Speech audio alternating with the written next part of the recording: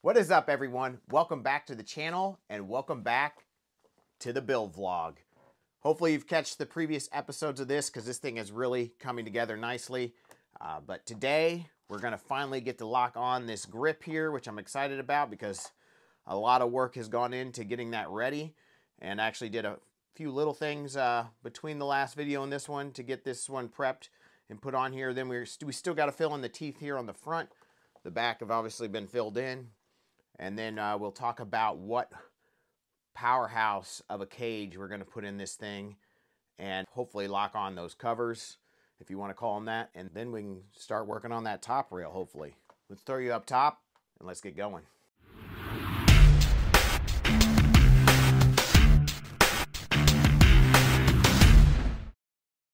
All right, so I've shaped in this since the last time we checked in, since the last video. Just did some sanding of the epoxy sculpt. Probably going to have to do a little bit more refining of that, but that's definitely close. Shaped that in there nicely. Worked on this a little bit more so it fit perfectly with this when we get ready to lock this on.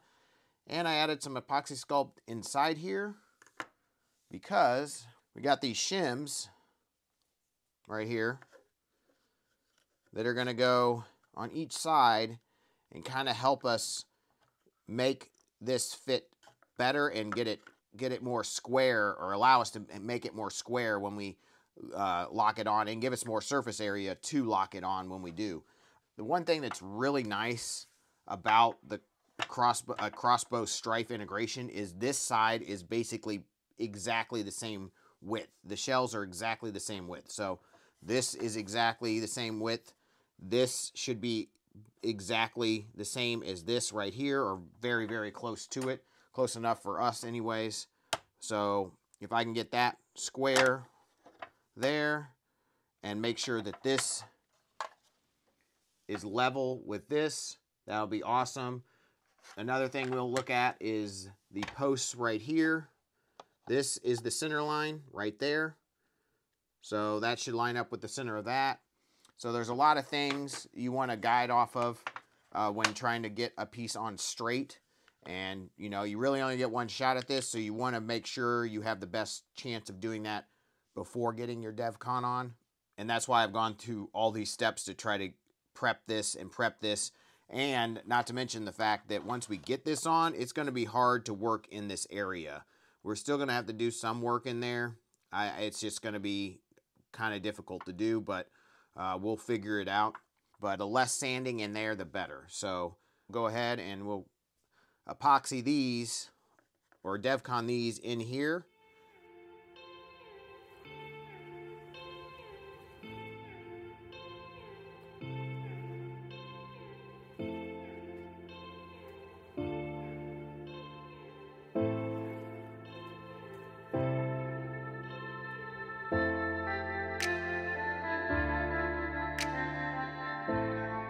Okay, so I think we're really close to putting this on. I have done quite a bit of filing to get these the right width, which was a lot more than I was anticipating, or at least it took longer than I was anticipating, but it should be really nice now, guys. It should be, I mean, it really just fits like a glove pretty much. May have to pull this together just a little bit as I glue it, just because there's no screw port there. It kind of wants to separate just a touch, but I mean, very, very little. So we're looking good there. But I was thinking I probably shouldn't do this quite yet, once again, because I still haven't put my 3D printed magwell on, and I think I need to do this now because I've actually changed the shape a little bit of this magwell. I've really rounded it off. So I need to do this just to make sure this is going to match up with that well. I might as well sand this. It's going to be easier to sand now without having to worry about this getting in the way. I mean, I'm sure I could do it after, but it's just going to be easier to do it first. So we might as well take care of that. Let's get to it.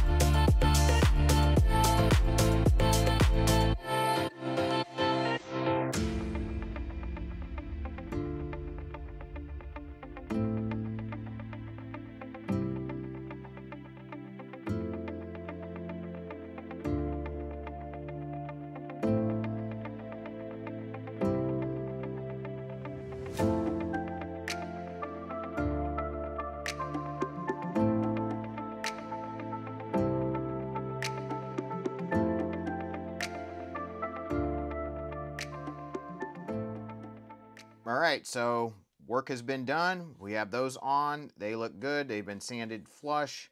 Everything's been filled in. We filled this in.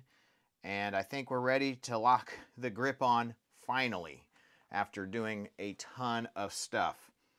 So that's looking good. We've sanded this down to like a wet sand of 320 so far. So that should be good enough for now. And I think this is fitting really nicely. I'm really happy with how it's fitting after a lot of work actually to get it to that point. But let's go ahead and mix up some DevCon and get our DevCon on.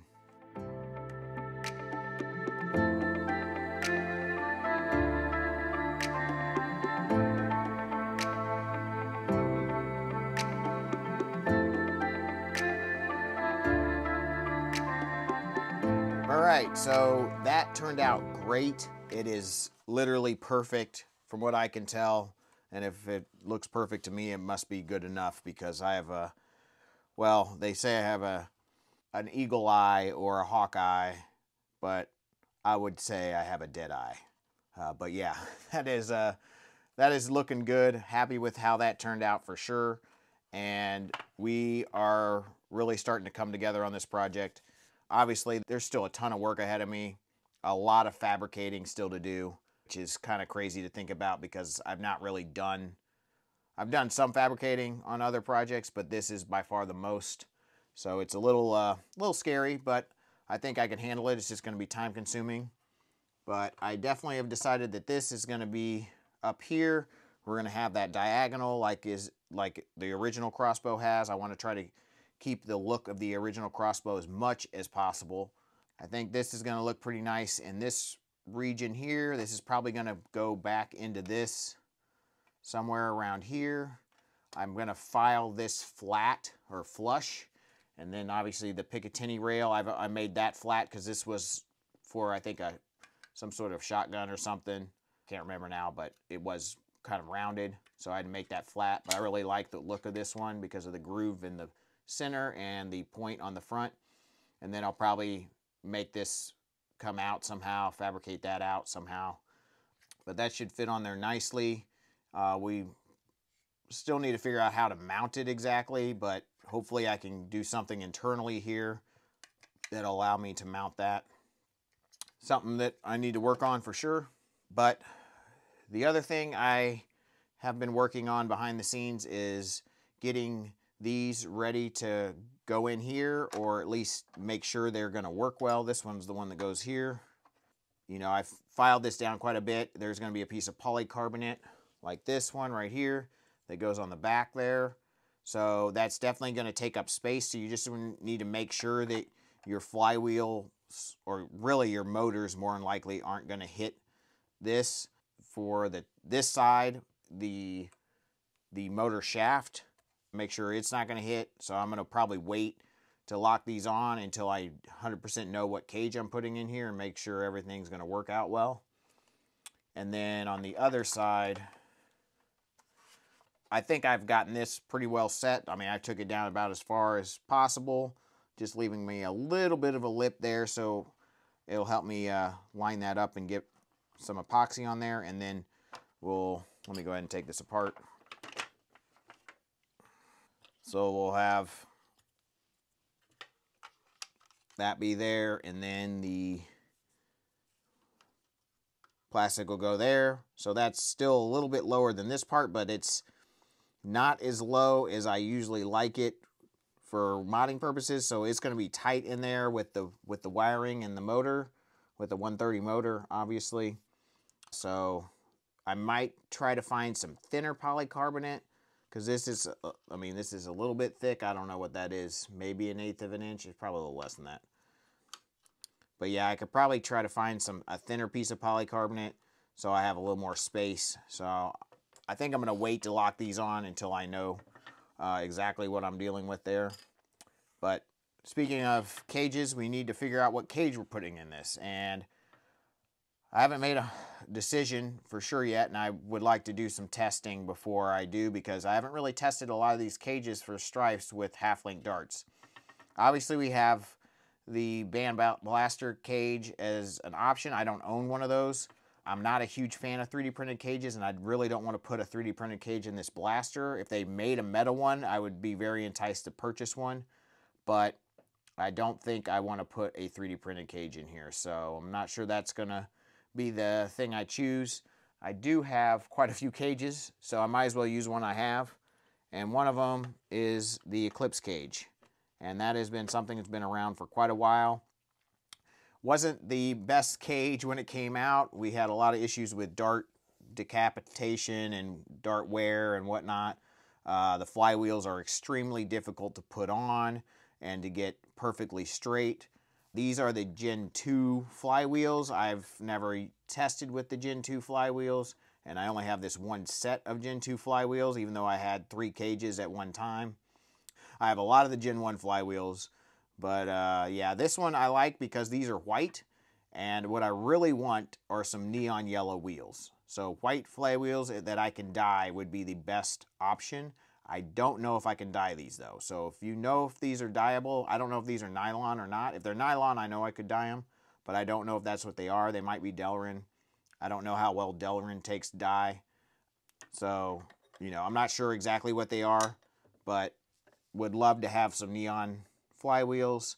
So if I could dye those, that would be awesome. Also, motors, I may try to get some Band Blaster motors if I use this flywheel cage, because I think that might be a decent option for something with this, with a high crush. But I'm not sure. I mean, I know fangs are okay in this too. You know, if you want a smaller battery, a 2S battery, you can get I probably get, well, I know with full lengths you can get 160 to 170, so a little bit less probably with half lengths would be my guess. So, you know.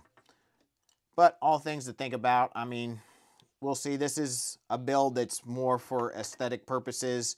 I do want it to perform well, but top tier flywheel performance isn't really my main goal. Having high quality internals is my main goal. So this is definitely probably top on the list as an option. I will have to modify the dart guide because this is too long. No matter if I was using, you know, normal full-length Nerf mags or especially Talon mags, this is going to interfere with the magazine. And it interfered with most other aftermarket full-length magazines also. I knew it was an issue, so we'll have to cut that down, which kind of sucks, but I have the cage. I might as well modify it, so that's the way that goes. Another possible option, if I don't end up going with that, is the Tsunami cage, which I've had for a while. This is number 21. I was one of the original purchasers, I guess, backers of this Tsunami cage, so I got a low number there, my favorite number, 21. But this, I think, is a little less performance than that, but this is definitely a good option and could be a possibility.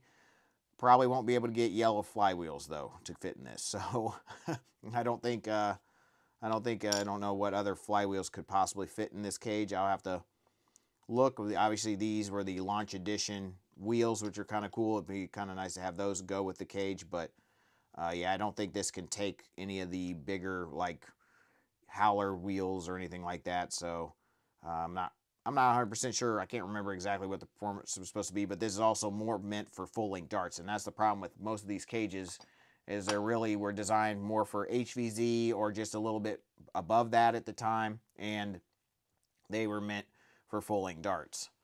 So we'll see. I could also change the flywheels out and get some really high crush, which I set up over here. And yeah, those howler wheels and that would look good. That would definitely coordinate well.